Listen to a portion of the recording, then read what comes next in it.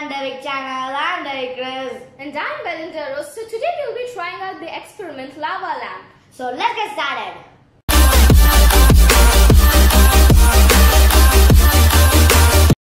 To make a lava lamp, you'll need a transparent glass container and 1/4 of water, few drops of food coloring for the lava effect, and then oil, double the volume of the water that we have taken, baking soda, and the final ingredient will be vinegar. Let's start. First, let's fill the empty glass container with 1/4 of water.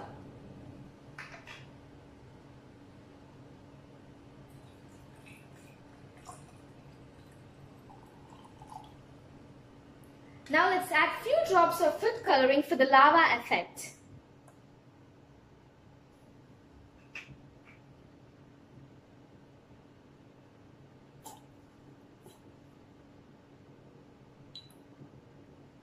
Like I said before, now we should add oil, double the volume of the water that we have taken.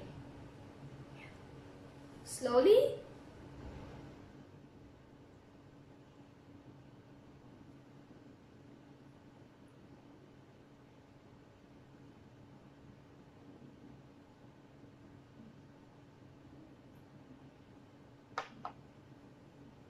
And then add some baking soda.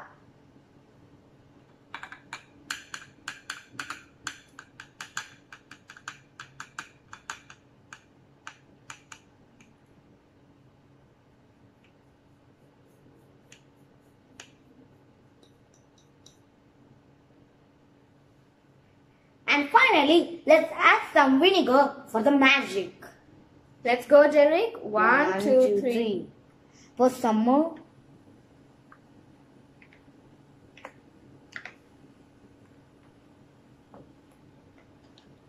Wow! Isn't it magical, Derrick? I'll turn off the lights for the better experience.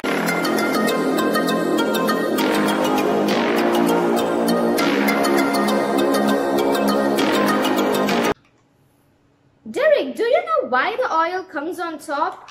Yeah, because the oil is lighter than water, so it flows above it. Yeah, Derrick, you're right. The oil is on top of water because it's less dense. And do you know, when we add the vinegar to the baking soda, which is already there in the mixture, a chemical reaction begins. And one of the products that is released in this mixture is something that we breathe out. Do you know what is that, Derrick? Carbon dioxide. Yeah, you're right. And because of this reaction, bubbles pop out of the mixture, and when they touch the oil, they pop out. And the water which they carry on top will pull them inside again, so bubbles keep on coming. Wow, it's amazing. Yeah, you're right. And guys, don't forget to try out this cool experiment at home because it requires all the things that we already have at home. And Derrick, isn't it magical? Yeah, it's magical.